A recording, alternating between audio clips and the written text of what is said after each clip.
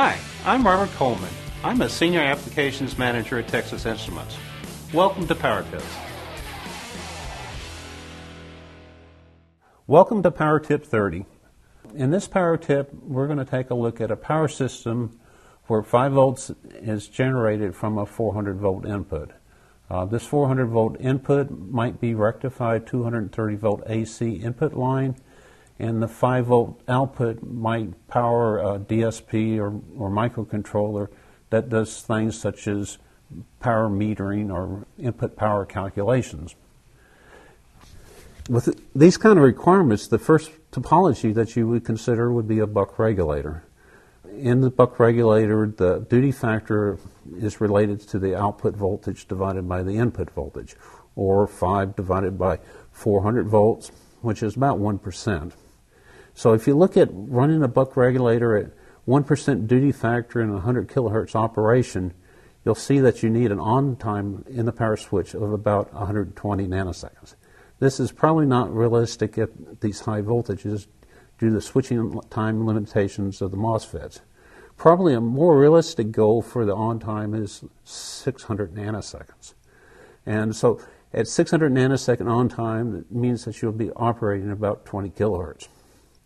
Typically, these kinds of systems have relatively low output powers, and the impact on the output filter may be acceptable.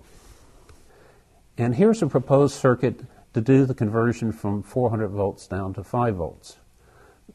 The key to this proposal is our low voltage IC, U1. It operates from a 5 volt input and is typically used in a buck regulator that controls a P-channel switch. In this case, we've done it a little bit differently.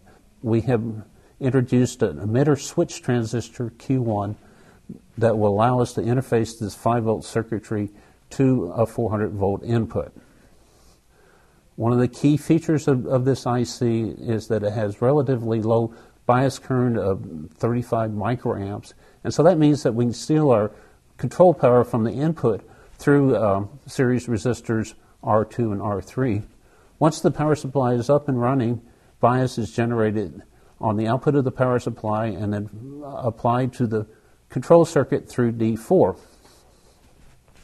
U1 is used in an emitter switch circuit to interface the low voltage drive output to the high voltage power stage. The base of Q1 is referenced to about 5 volts, and then the emitter is switched through resistor R4 to ground. So when this ground connection is made, a current is generated in R4, and that current flows through the collector of Q1 and flows through R5.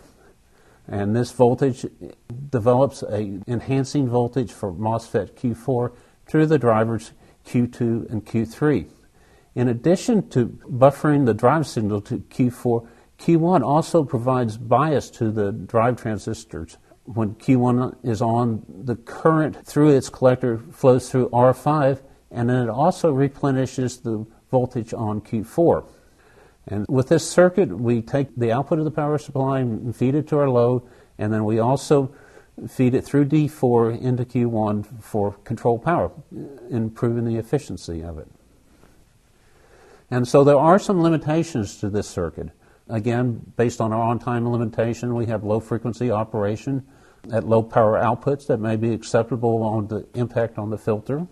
It has a P-channel MOSFET, and P-channel MOSFETs at high voltage are going to be more expensive than an N-channel MOSFET would be. But it's a simple drive circuit.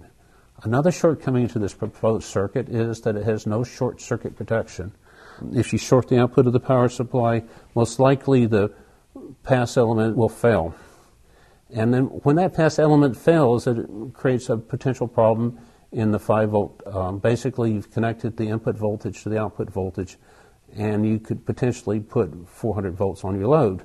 And then the final limitation is this is not particularly efficient circuit. You'll see efficiencies in the 70% range, and that's basically because of the interface of the drive circuit and the level shift from the control IC. However, this is a very low-cost, effective way to generate 5 volts in low-power applications.